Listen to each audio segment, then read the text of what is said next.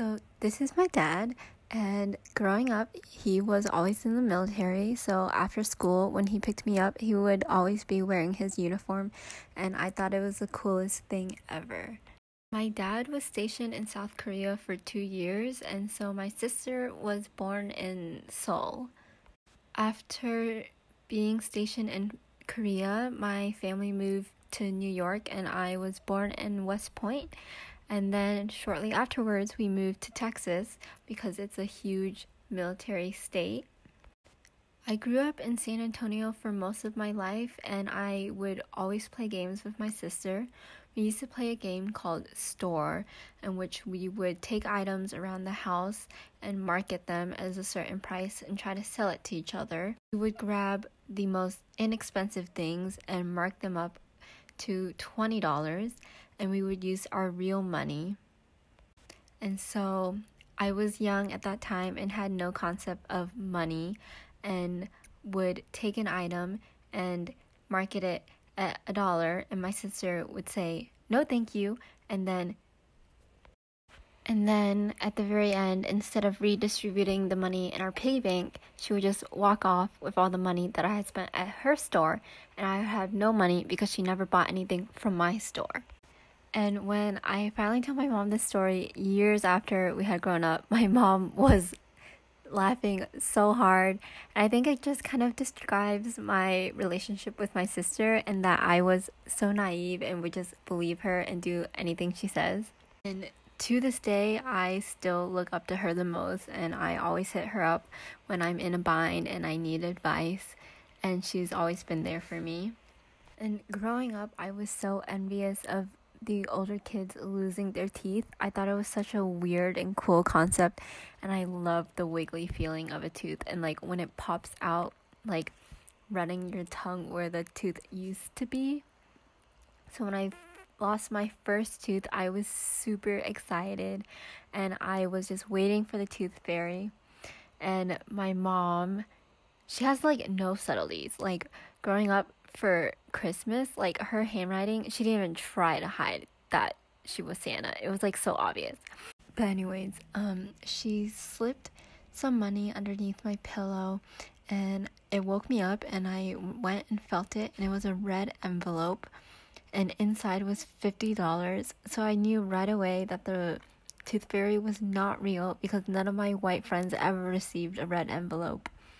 And $50 is an outrageous amount for a tooth.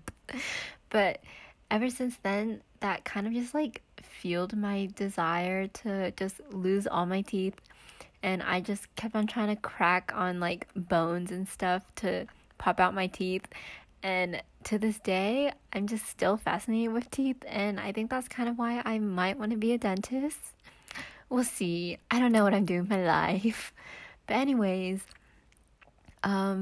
I love eating, and that's how I bond with my dad. But there was one time I was eating a duck meatball very quickly, and as I was swallowing it, I sneezed simultaneously, and stuff flew out of my nose. It burned, like there were peppers inside the meatball, so it burned going out of my nose. But at that time, I wasn't really thinking, and like there were just gray bits that flew out of my nose, and my nose was hurting like hell. So I like kind of started tearing up and was all like, "Dad, I just blew out my brain." And then my dad was all like, "Julia, you can't blow out your brain." And then I realized I was just being stupid. And I want to say I was really young when that happened, but it was really when I was 18 and entering college. But anyways, I really like photography. That's kind of been my side hobby, but I'm not really good at it, but I just love taking photos and filming things.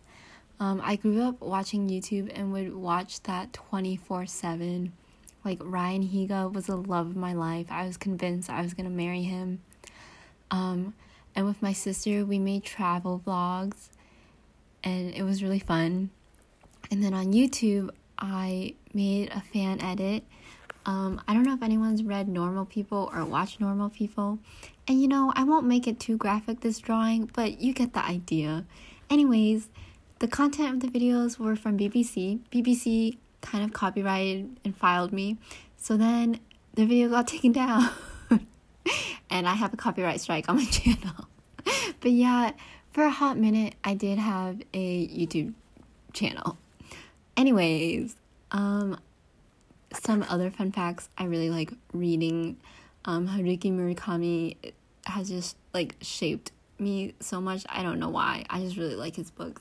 But also the Percy Jackson series, so good, so monumental.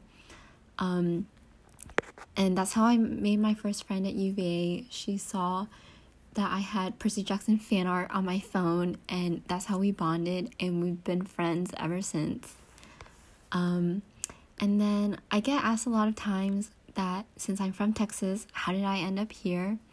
And it's because I make impulsive decisions, and I read To All the Boys I've Loved Before, and it's a trilogy. And then in the last book, Lara Jean really wants to go to UVA because that's where her parents met.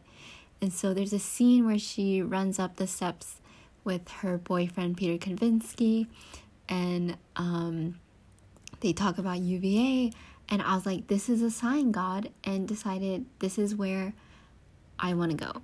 And then I impulsively applied. So here are a few photos of my friends, because you're probably tired of my crusty ass drawings. These photos are not at all representative of like how good the memories were. I don't know why they're such low quality and I have so few photos, but I really appreciate my friends. And let me just spotlight Kobe real quick, because I swear I have more white friends. I swear he's not my only white friend, but he is so nice and so sweet. So if you ever see Kobe, just say hi to him for me. He's amazing.